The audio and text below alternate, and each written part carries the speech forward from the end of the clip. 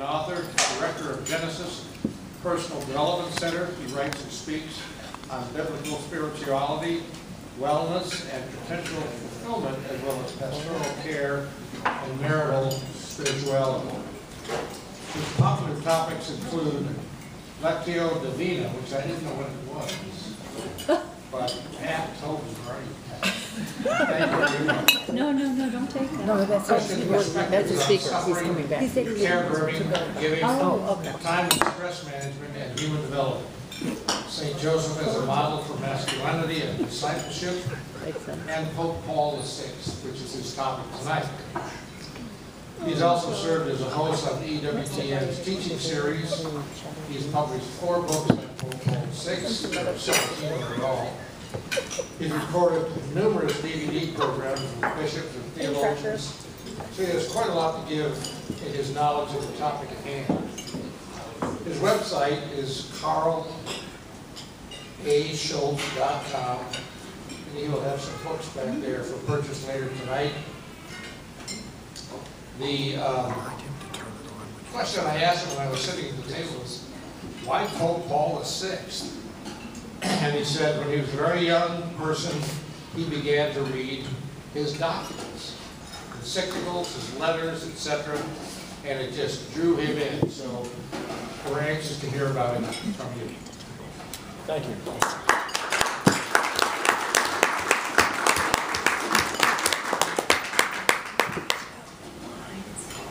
Can you hear me without the microphone? Yes. Okay. If you can't, let me know, but I think it'd be easier if I don't use the microphone.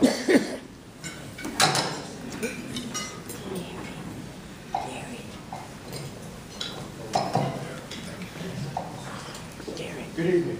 We're going to start with Pope Paul VI's favorite prayer, which is what? The Lord's Prayer. Okay. Pope Paul VI, when he died, was praying the Lord's Prayer. He often reflected on it. A famous theologian, Yves Congar, noted that he given various talks on the Lord's Prayer, and you can't beat the Lord's Prayer. And Thomas Merton says that when he teaches novices, whenever they run into a spiritual dryness, Hail Mary and Our Father. You can't go wrong. It's the Lord's Prayer. Let's do a Lord's Prayer together. Our Father, who art in heaven, hallowed be thy name. Thy kingdom come, thy will be done, on earth as it is in heaven. Give us this day our daily bread, and forgive us our trespasses, as we forgive those who trespass against us. And lead us not into temptation, but deliver us from evil.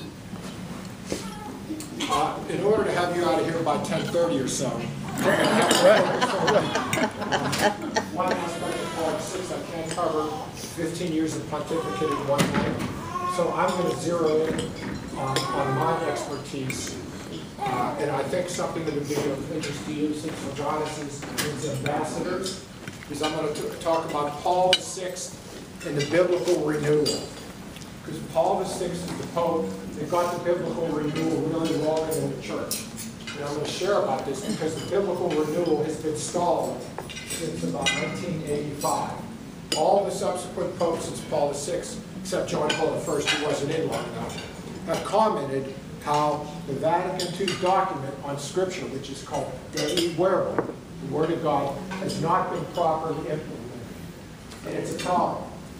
Pope Francis issued a document called Peril Elise in 2.5 years ago on the feast of St. Jerome, September 30th, about Sunday of the Word of God. How many people know that the third Sunday in Ordinary Time is the Sunday of the Word of God? Never, you've not heard that. See, and I mention this because I also want to offer up prayers for Pope Francis, because he's doing what he should be doing if people aren't doing it. He wrote a beautiful apostolic motu proprio on this, designating the third Sunday in Ordinary Time as the Sunday of the Word of God. And I would suggest reading it, because he's a pastor. You can read him. Paul VI is a little more difficult. Francis writes in a very down-to-earth way.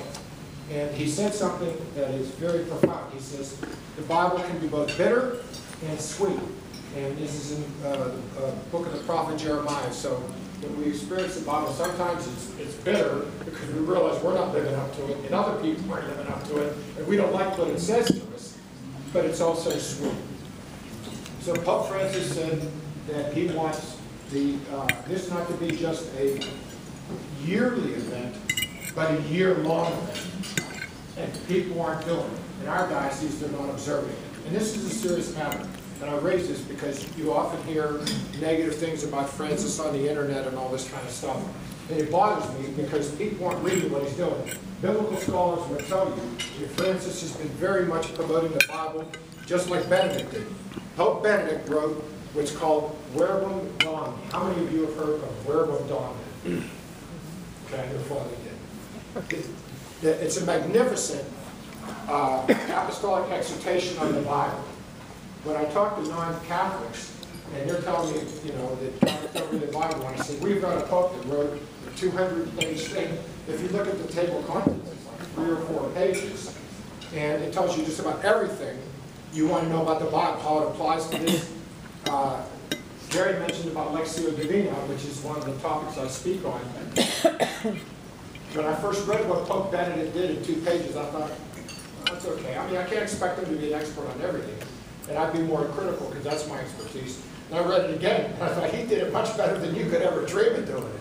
And it's interesting that Pope Benedict was late on this. This thing was supposed to be out in Lent or before Easter, and it didn't come out until September 30th, the Feast of St. Jerome.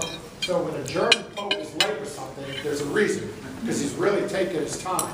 This document is magnificent, and people aren't reading it. So what I'm trying to, and I'm encouraging you, because it's always good to go to the source. See, you go to the source and see what Francis is really saying. See what John Paul really said. See what they're saying. So go to the source. Now, something Father said in his homily today about Jesus the Word. One thing I want you to take home about Verbum Domini is Pope Francis says we should always return to the prologue of John's Gospel, those first 18 verses. In the beginning was the Word was God, and the Word was with God. It's like a symphony. It's a summary of the whole Gospel. John may not even have written. It may have actually been something that came from the early Christian tradition that he brought into it. And it's really a summary of the whole Gospel. So my suggestion is when you go home, read these first 18 verses. It's just very beautiful. And it says, he came to the world, and the world did not know him. He came to his own people. His own people did not accept him. And it's a synthesis in the Gospel. So that's something that Pope Benedict says we should always return to. And it's important because for us Catholics, the primary Word of God is not the Bible. It's not. The primary Word of God is Jesus. He's the Word. He is the communication. It's not the Bible. The Bible is privileged revelation. But Jesus is the Word of God. And each person is a manifestation of that. When I was hungry, you gave me food. That's who Jesus identifies with. So our definition of the Word of God as Catholics is much broader than Protestants. Orthodox have a similar one to us as well. So Jesus is the Word. So what I'm trying to do is build a little background to see how, as Catholics, we have all these wonderful documents. We have everything we need to know. And I'm going to introduce you to somebody tonight who I'm going to say maybe 2 or 3 people have ever heard of tonight, who's the top dog on this, and you've probably never heard of him. But it's very fitting. So something very practical, and I just thought of this today. I would like to suggest that before you go to Mass on Sunday, you prayerfully read all the readings before you go to Mass. How many people already do that? Okay, a lot of you already do that. I thought so. So starting Thursday or Friday, start reading it and look at how they merge together. One of the things that gets overlooked a lot of times is the Psalm. A lot of times the homilist doesn't preach on the Psalm, but the Psalm usually corresponds to the Gospel and the Old Testament reading. So I would suggest that you do this. Now, Paul sticks to the Gospel. And by the way, Legatus, I first met with Legatus in 1994. I went to the University of Michigan, so I went out in Ann Arbor, and that's where they had their headquarters at the time. So I go back a long way with Legatus, and I would really welcome feedback when we're done, because what I enjoy about the Legatus groups is I never have to worry about dumbing the message down.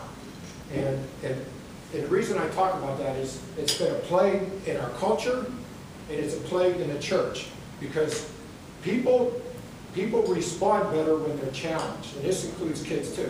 And I'm not talking about using academic language. You don't need to get into unnecessary technicalities. You don't need to get into abstractions or anything.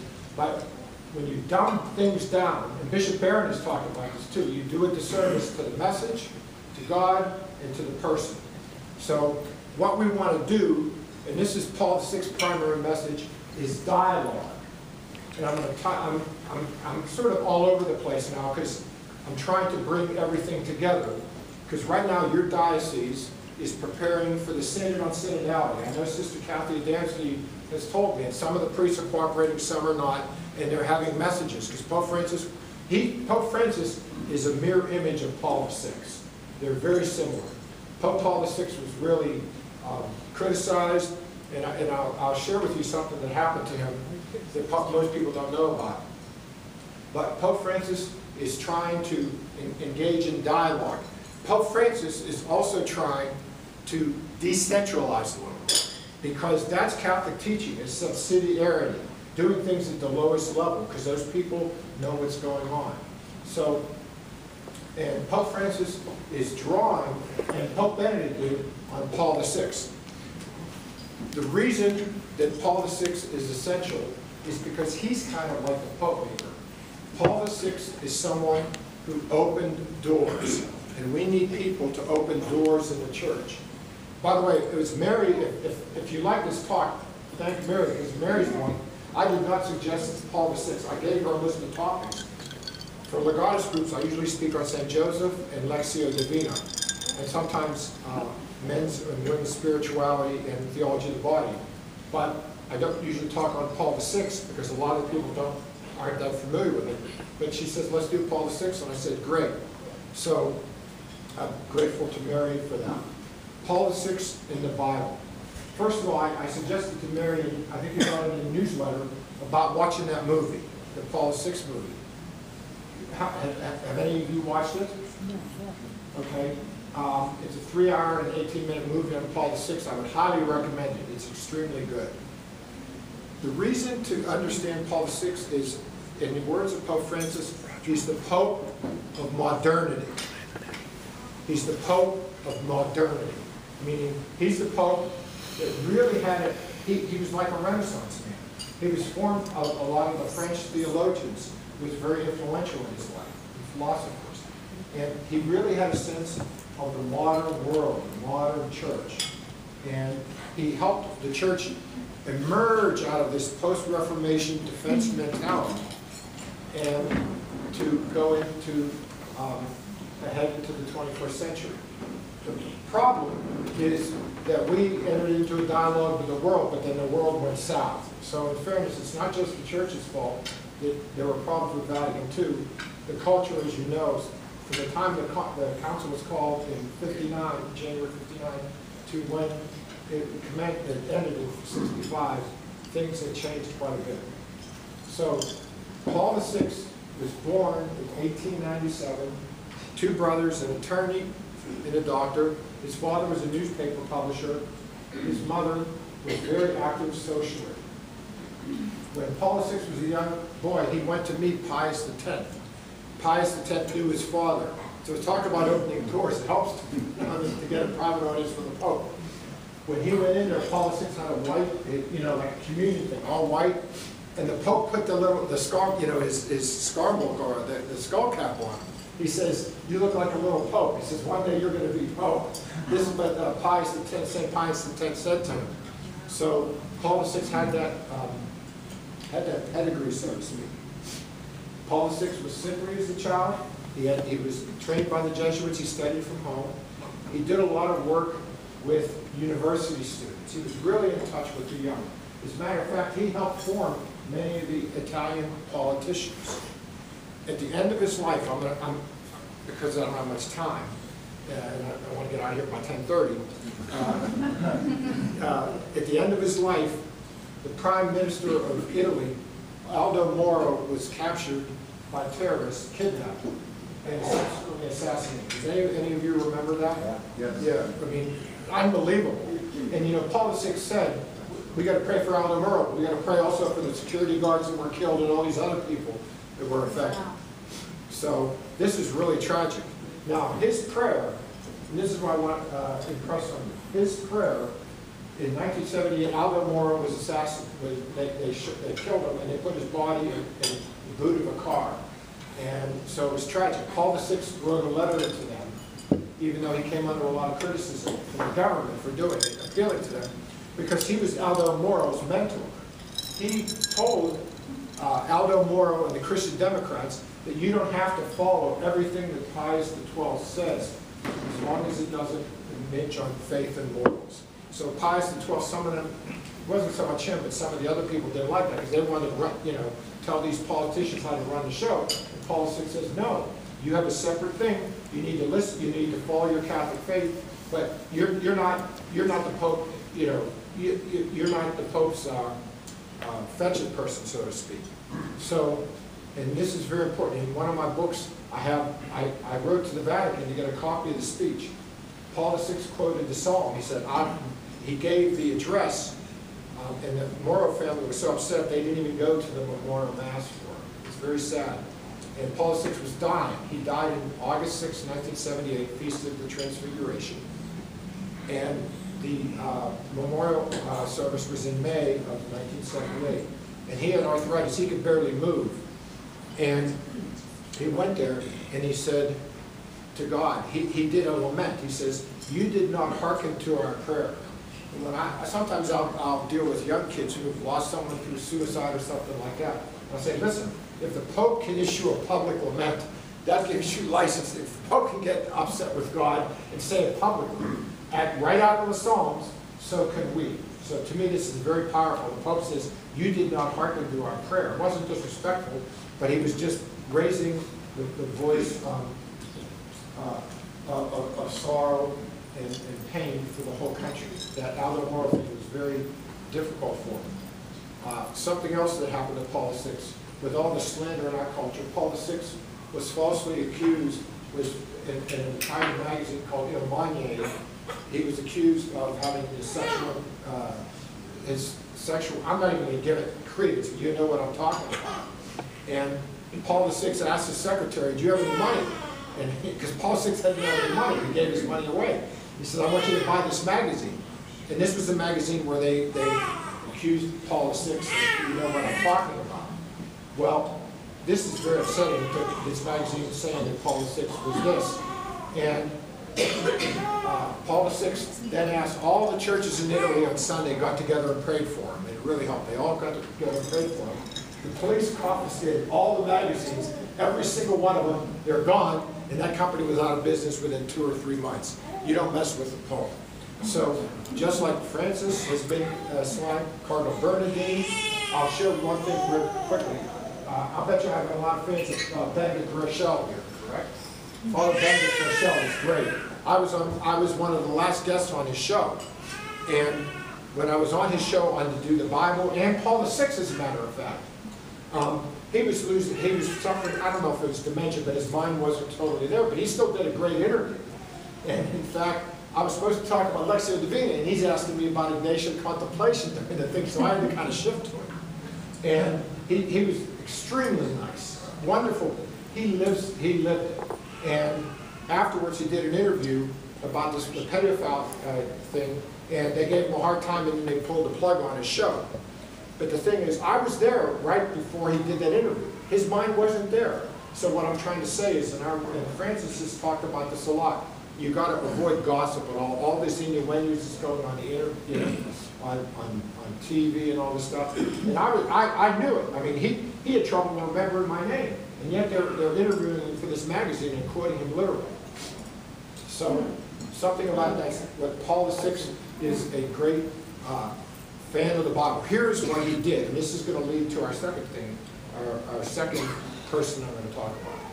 When Paul VI came in, he published a document called The Historical Truth of the Gospels, which basically said redaction criticism, which is editorial criticism, which is saying that Matthew, Mark, and Luke are related.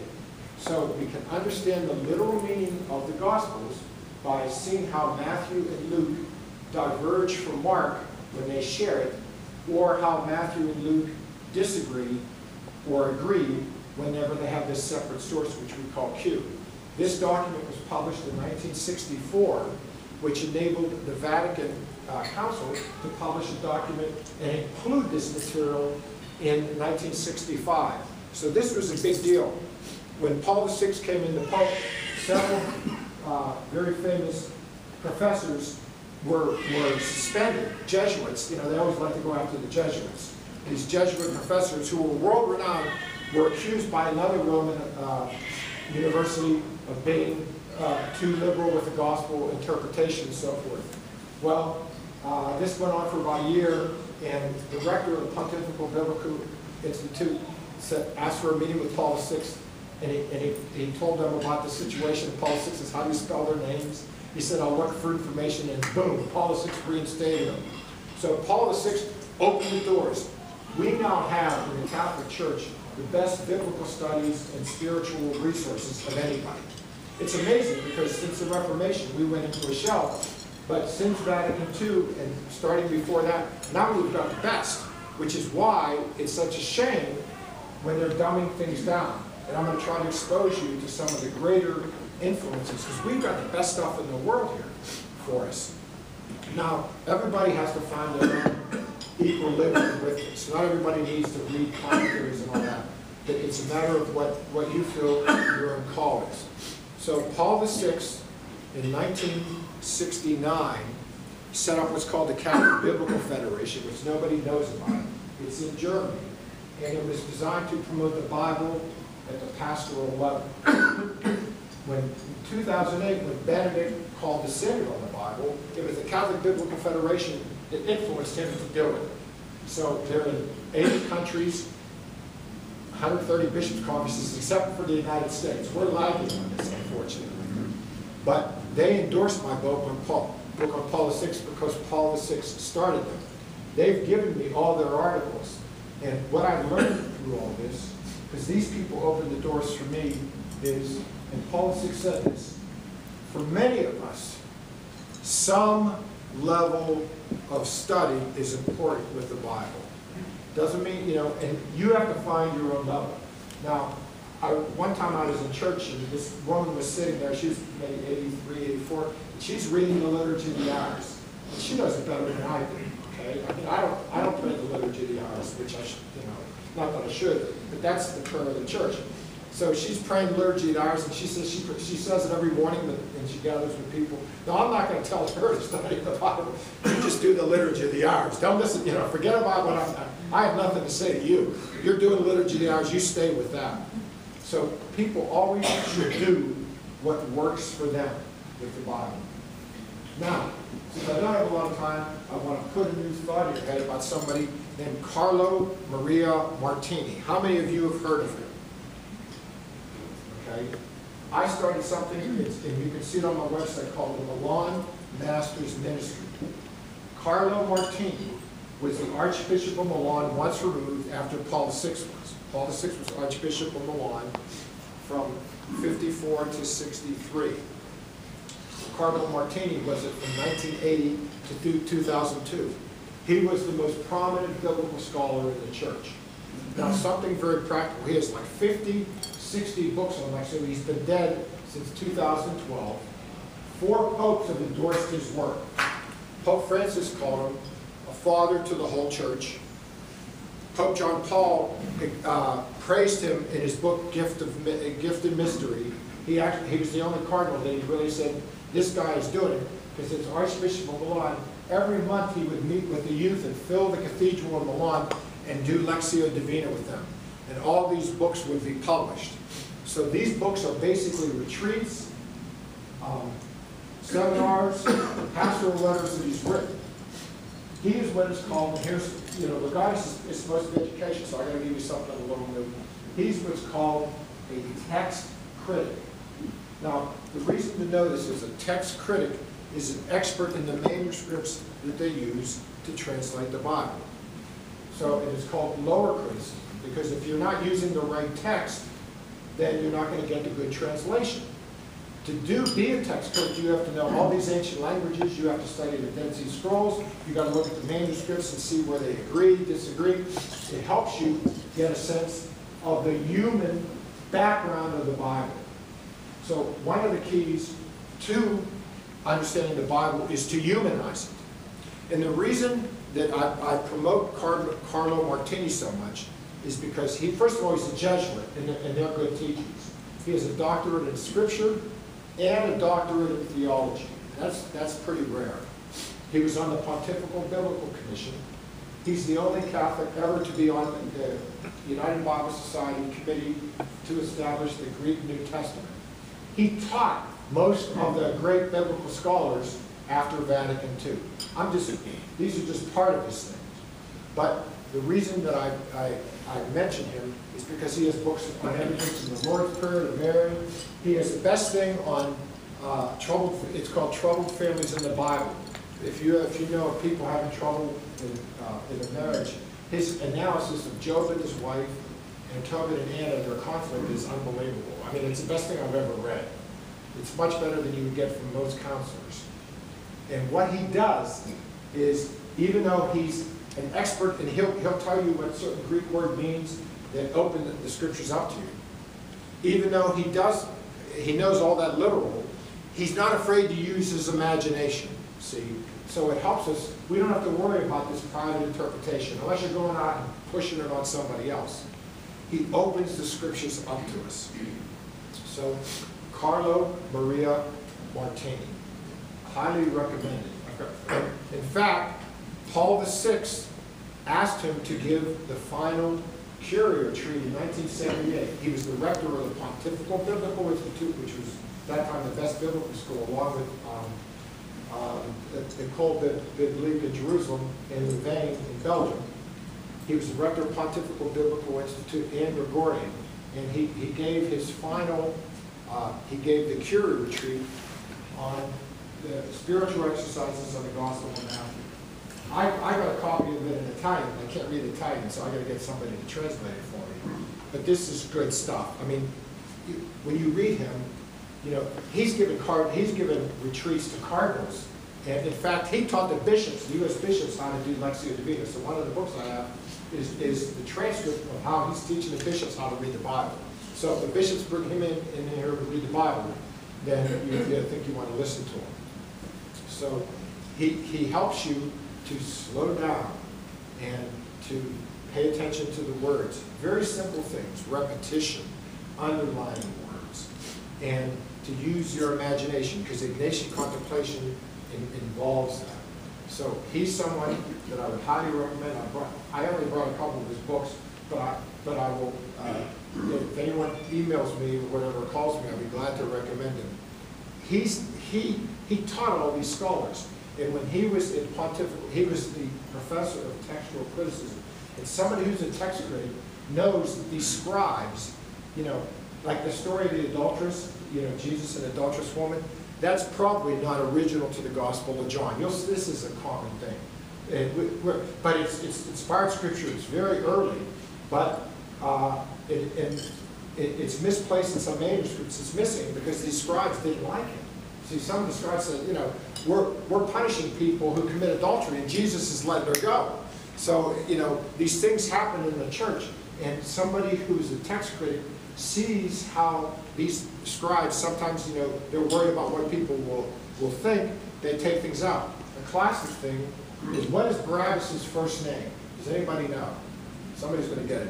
Barabbas, what's his first name? Pardon? That's right, there you go. See, we got a text critic here. That is in Matthew's Gospel. And you'll see it in brackets, because it's missing from a lot of manuscripts. Why? Because these guys we can't have Jesus having the same name as Barabbas. So these text critics use logic. What does the name Barabbas mean? Son of man. Son of the Father. See, Son of the Father. So Jesus, Son of the Father. So